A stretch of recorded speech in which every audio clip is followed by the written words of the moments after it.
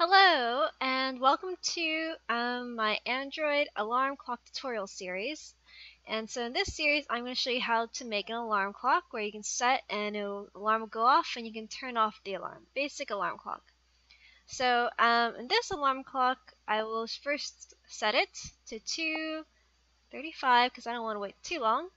So you can see what happens when I press the set alarm. It says set alarm to 2:35.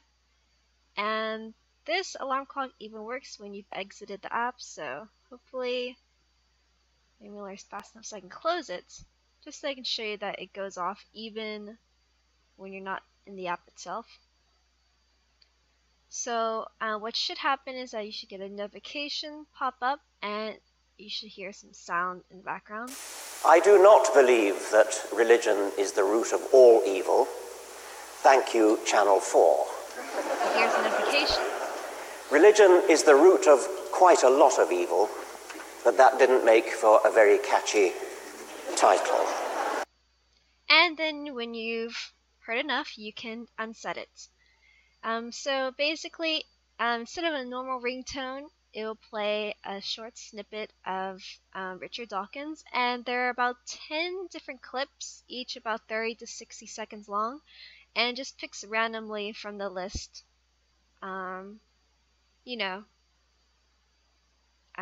Just randomly. So you get a different Richard Dawkins clip every time you set the alarm.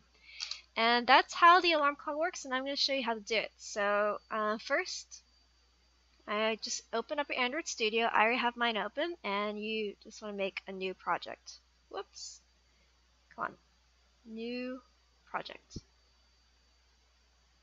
And you can call it anything. I'll call it, what kind of alarm? Maybe I should make a Douglas Adams. How do you spell Douglas Adams? Alarm clock. And so you get a but you can put any sort of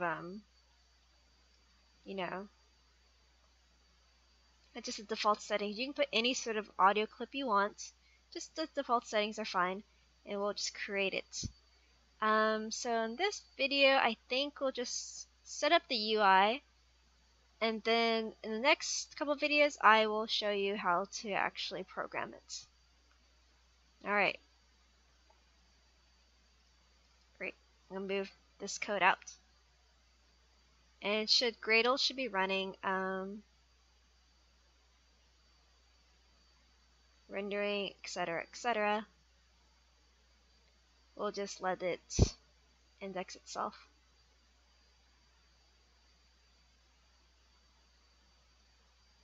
Great. So it looks like everything's done. So the first thing we want to do is put in a time picker. Is this it?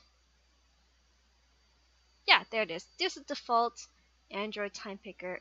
And we have a hello world here, so we don't need that. We'll just delete that. Here's our time picker, and what else do we need? We need two buttons to set the alarm and turn off. That's important. So we'll put a button here and a button there.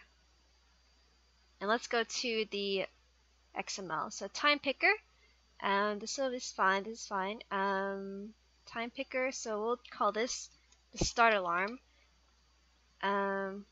This is layout below. Whoops. So the ID for this is going to be the start alarm, and for this one's going to be end alarm. And we'll make the text here set alarm. Actually, it doesn't make sense because we'll want to call it set alarm. And this text will be turn off alarm. Actually, I don't like set alarm. We'll do alarm on. Turn on alarm. Turn on alarm. And this will be alarm on. And this will be called alarm off. Great. Then that should be our IDs. And there you go. So this should be what it should look like basically. And I will be showing you how to actually code this in a next video. Alright, thanks for watching.